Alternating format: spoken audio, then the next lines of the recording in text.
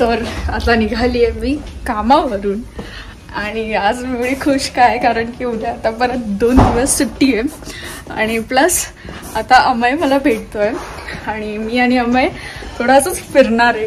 So I am very excited कारण की weather इतकं छान आहे ना बाहेर. लेट्स सी कुठे कुठे जातोय.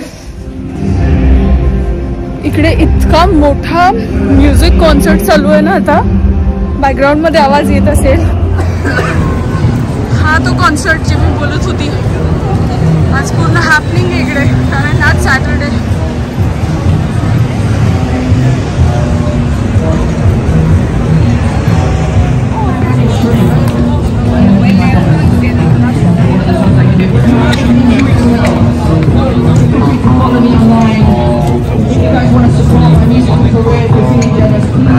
Make a donation. This is literally how I survive off your donations, guys. This is 9 years worth of craft.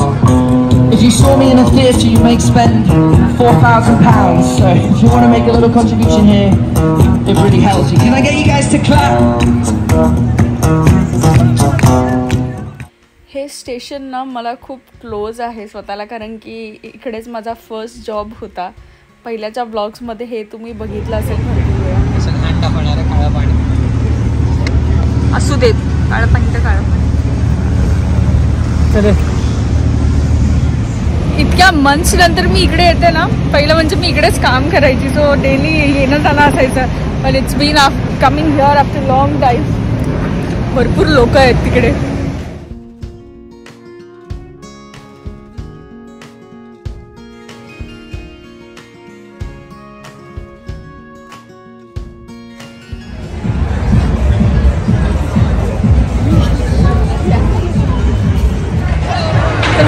एम्बँकमेंट area आणि मी इकडे फर्स्ट टाइम आली आहे एकदम. याला पण सुट्टी होती सर म्हटलं चला आपण जाऊया थोडं व्हिजिट करूया. आणि दिस एरिया इज रिअली हॅपनिंग. इकडे वरती फॅशन शो चालू आहे. इकडे स्केटिंग काय राहिलं बोलतात.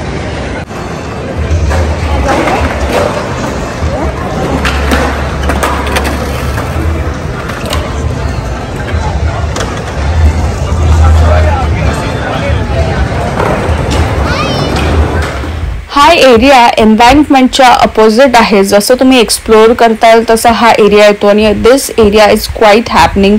इकडे भरपूर सारे रेस्टॉरंट्स होते. लाईव्ह परफॉर्मन्सेस होते. इकडे तुम्ही लाईव्ह परफॉर्मन्स बघू शकतात आता.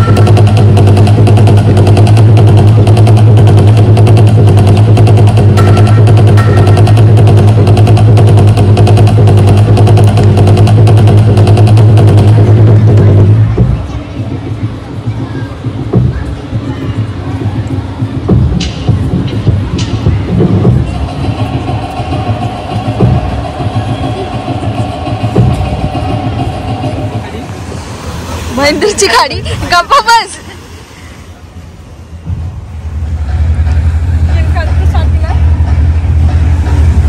बापरे इतकं बरं वाटतंय ना मला स्पेशली. म्हणजे कितीतरी महिन्यानंतर मी समुद्र बघतेय. मला कॅप्चर करते का कॅप्चर करतोय? महेंद्रची खाडी आहे, समुद्र नाही. इतका आनंद तर मला त्या टॉवर ब्रिजला गेलो तेव्हा पण नाही झालेला. इतका आनंद मला इकडे होतोय समुद्र बघून. आज ना इकडे येऊन तुला असं वाटतं की मी मरीन ड्राईव्हला चालली आहे. एवढी लोक आहेत इकडे. बापरे चावलंच माहिती का हेच मारलं असतं त्यांनी वाटतं. हिरवगार मस्त पानं आहेत. अमय पण आहे बरोबर. एवढी लोक आहेत. It's very nice. एवढ्या दिवसांनंतर काहीतरी लंडनमध्ये चांगलं वाटतंय.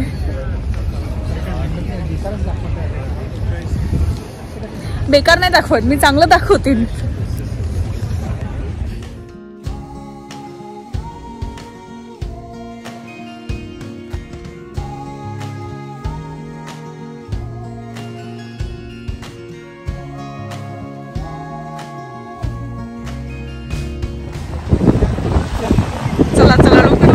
इकडे फायनली समुद्राकडे जायला एंट्री भेटली आहे. इतनी खुशी कभी नहीं हुई.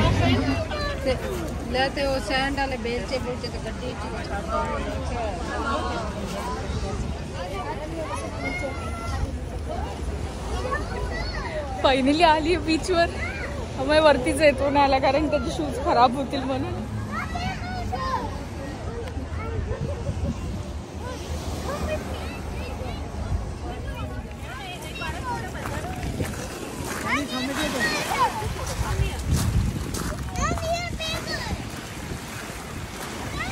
इकडे येऊन ना दादरची चौपाटी आठवली यार. दादरची चौपाटी चिहू फार बरं वाटतं. फार बरं वाटतं. आणि आय विश मी शूज नसते घातले. जर नसते घातलं ना मी तर पाण्यातच गेली असती.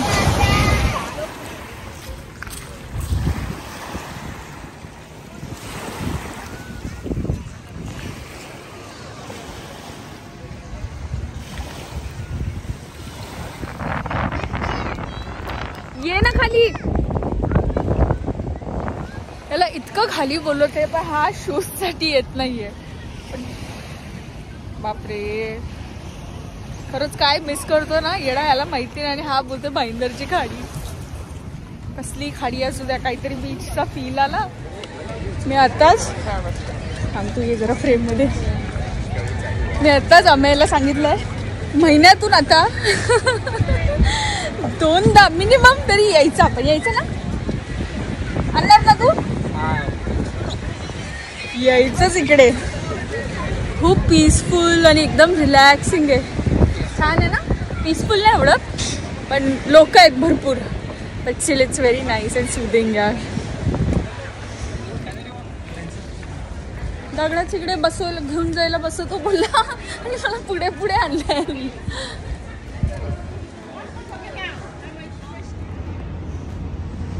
तोडू का एक? नाही तोडू दे ना एक. तोडते ना एक.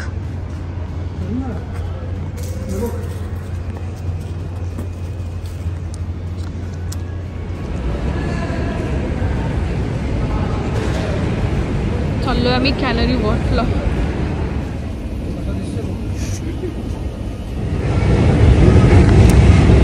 आम्ही चाललोय आता कॅनरी वॉर्फला. आणि कॅनरी वॉर्फचं पहिलं स्टेशन होतं कॅनडा वॉटर. मैंने फक्त सी बघितला आणि हा तिकडेच उतरला. बाहेर पण गेला आणि मी वाट बघते हा कॅनडा वॉटरला का उतरलाय. आणि मग नंतर हा बोलतो चल चल चल चल पटकन. आलो होतो आम्ही इकडे canary वॉर्फमध्ये. This is the first time I am visiting this place. आणि हा एरिया इतका सुंदर आहे. हे जे स्टेशनच्या बाहेर आल्यावरती आहे. या एरियाचे वाईब्सच काही वेगळे. आणि ह्या अमयने असाच कॅप्चर केलेला फोटो माझा जो तुम्हाला सगळे फोटोज इन्स्टावर दिसतील. And this area is to good. इतके सारे रेस्टॉरंट्स आहेत तिकडे. It's very nice and happening.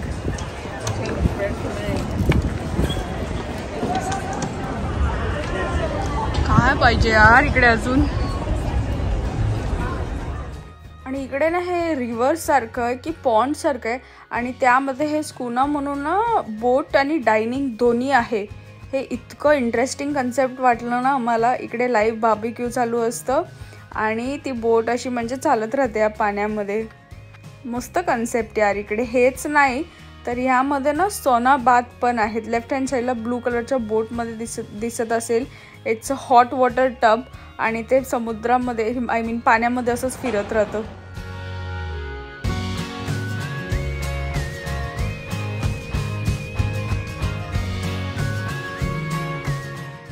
खूप थकलो होतो आणि त्यानंतर आम्ही आलो होतो थोडं डिनर करायला. हे होतं वेदर स्पून.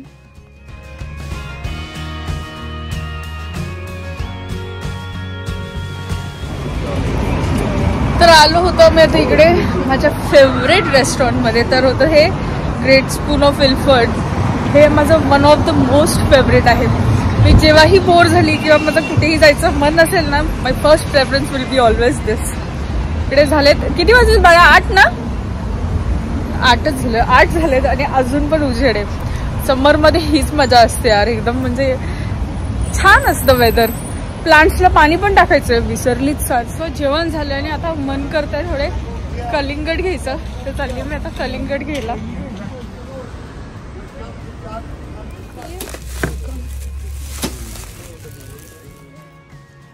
जस्ट घरी आली आहे आणि पहिली म्हणजे तर आता बघा हिचे आपले प्लांट्स काय करतात. हे छान ग्रो व्हायला लागले. हा आणि इकडे आल्यावर ना इकडे गार्डन मध्ये जसं एंटर करते ना मी एकदम ह्या चमेलींचा सुगंध येतो.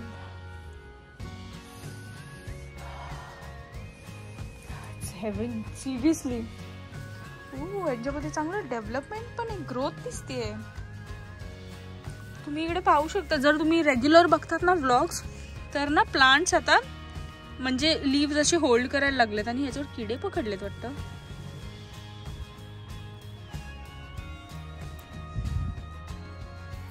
ह्यांना पेस्टिसाइड्स मारावे लागतील वाटते कारण की भरपूर छोटे छोटे किडे पकडलेत. ह्यांना कालच प्लांट फूड दिले. मोठे लीव्स व्हायला लागलेत. टोमॅटो बरे आहेत पण बरं आहे. मस्कमेलन, मिरची, टोमॅटो पण वाढत आहेत. लसूण पण ठीक आहे फुटलाय. मेथी, मिरची, कोथिंबीर, मिरची, मेथी पण बरी दिसते. मिरची पण बरी आहे. आणि हा फ्लावर आहे. पहिल्यांदा एवढा फास्ट ग्रो झालाय फ्लावर. इकडे पण सुगंध येतो एकदम चमेलीचा. आणि यानंतर आम्ही घरी आलो आणि आम्ही एक सध्या सिरीज बघतोय. त्या सिरीज बघितल्या. त्या पण अर्धवट सोडल्या आणि झोपून गेलो कारण की इतकं फिरल्यानंतर इतकं थकलो होतो की मी व्लॉग पण एंड नाही केला. आणि आय होप हा व्लॉग तुमच्या सर्वांना आवडला असेल तर नक्की लाईक करा, कमेंट करा, शेअर करा आणि चॅनलला सबस्क्राईब करा. भेटूया लवकर एका नवीन व्लॉगमध्ये.